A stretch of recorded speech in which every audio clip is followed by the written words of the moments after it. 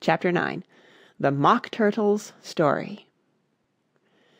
"You can't think how glad I am to see you again, you dear old thing," said the Duchess, as she tucked her arm affectionately into Alice's, and they walked off together. Alice was very glad to find her in such a pleasant temper, and thought to herself that perhaps it was only the pepper that had made her so savage when they met in the kitchen. "When I'm a duchess," she said to herself, not in a very hopeful tone, though, "I won't have any pepper in my kitchen at all. Soup does very well without. Maybe it's always pepper that makes people hot-tempered," she went on, very much pleased at having found out a new kind of rule, "and vinegar that makes them sour, and chamomile that makes them bitter, and barley sugar and such things that make children sweet-tempered. I only wish people knew that, then they wouldn't be so stingy about it, you know." She had quite forgotten the Duchess by this time, and was a little startled when she heard her voice close to her ear.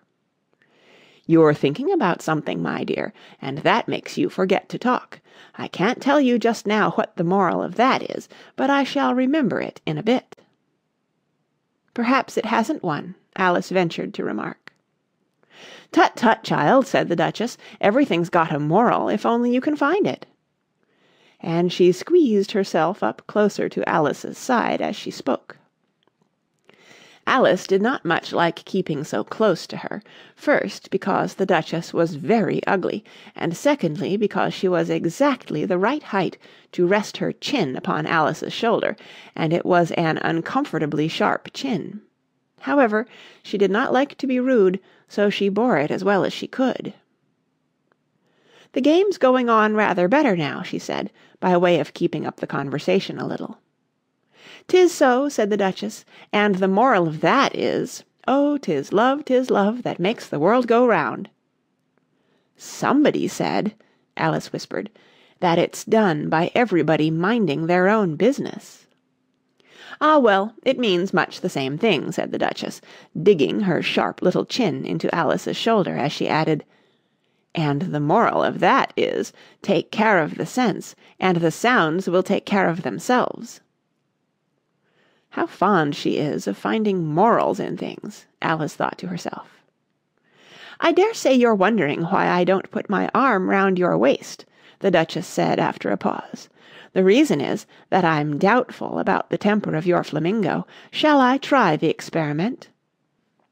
"He might bite," Alice cautiously replied, not feeling at all anxious to have the experiment tried.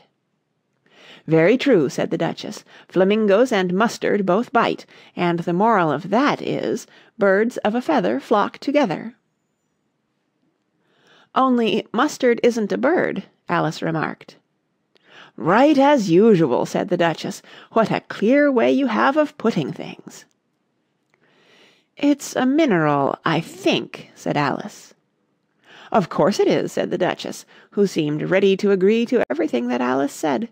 "There's a large mustard mine near here, and the moral of that is, the more there is of mine, the less there is of yours."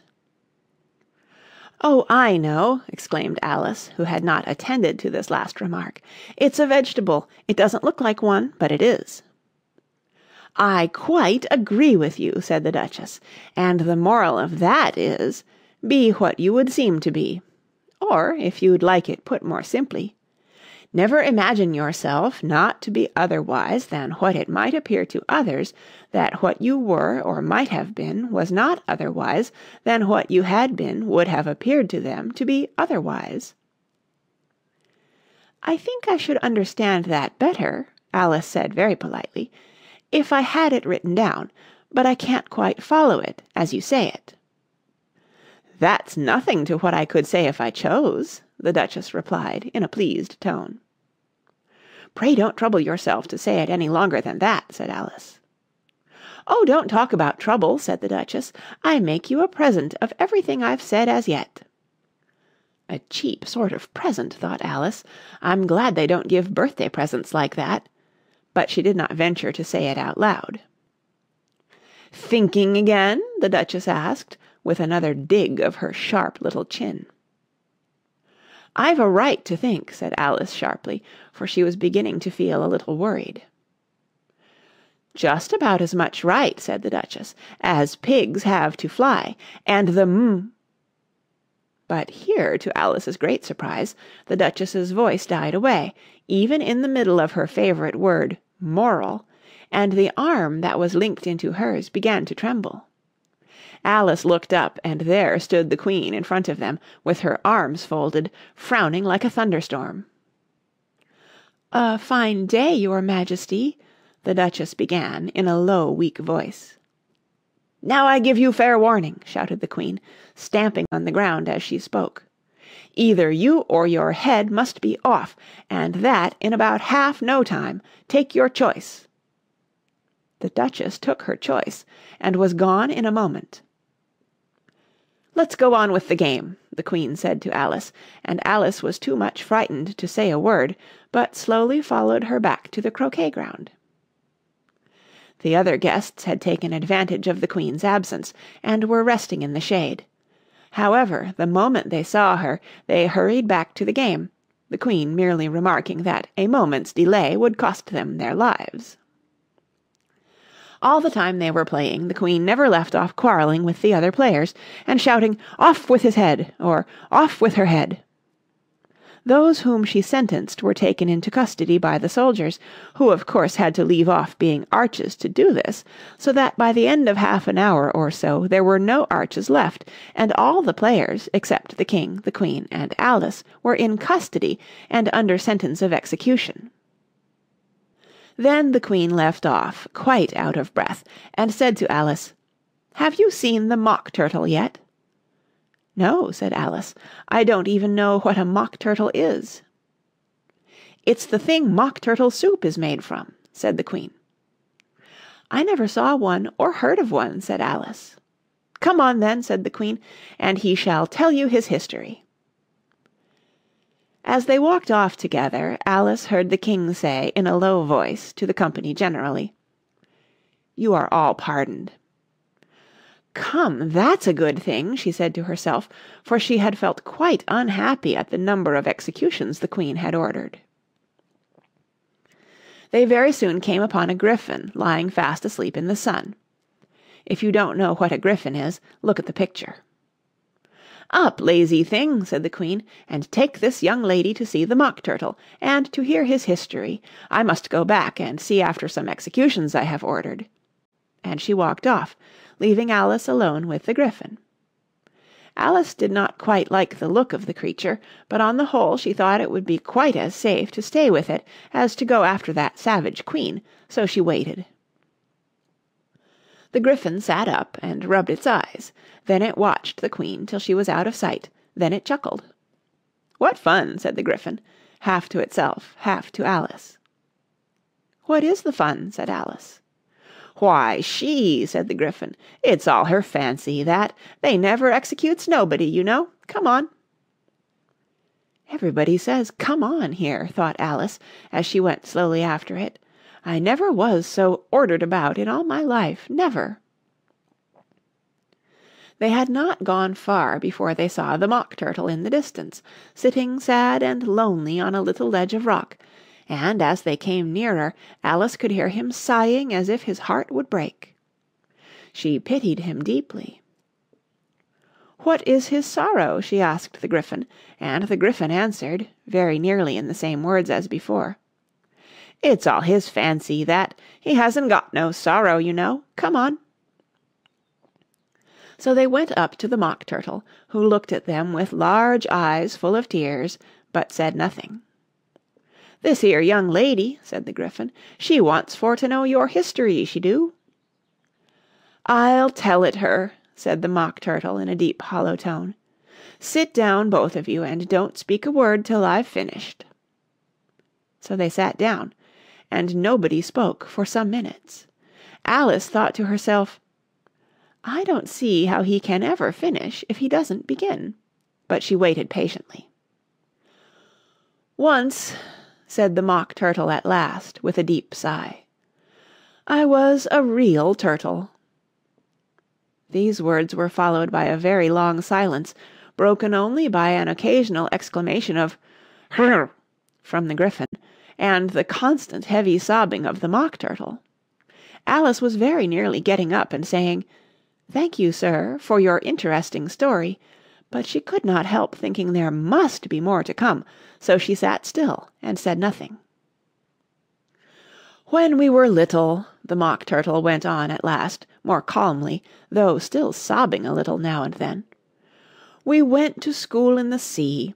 The master was an old turtle. We used to call him Tortoise." "Why did you call him Tortoise if he wasn't one?" Alice asked. "We called him Tortoise because he taught us," said the Mock Turtle angrily. "Really, you are very dull." "You ought to be ashamed of yourself for asking such a simple question," added the Gryphon, and then they both sat silent and looked at poor Alice, who felt ready to sink into the earth. At last the Gryphon said to the Mock Turtle, "Drive on, old fellow, don't be all day about it," and he went on in these words. "Yes, we went to school in the sea, though you mayn't believe it." "I never said I didn't," interrupted Alice.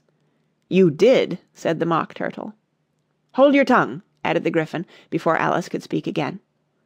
The Mock Turtle went on. "We had the best of educations. In fact, we went to school every day." "I've been to a day school too," said Alice. "You needn't be so proud as all that." "With extras?" asked the Mock Turtle a little anxiously. "Yes," said Alice. "We learned French and music." "And washing?" said the Mock Turtle. "Certainly not," said Alice indignantly. "Ah, then yours wasn't a really good school," said the Mock Turtle in a tone of great relief.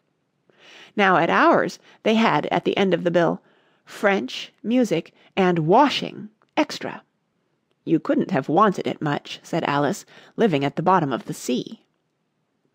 "I couldn't afford to learn it," said the Mock Turtle with a sigh. "I only took the regular course." "What was that?" inquired Alice. "Reeling and writhing, of course, to begin with," the Mock Turtle replied, "and then the different branches of arithmetic: ambition, distraction, uglification, and derision." "I never heard of uglification," Alice ventured to say. "What is it?" The Gryphon lifted up both its paws in surprise.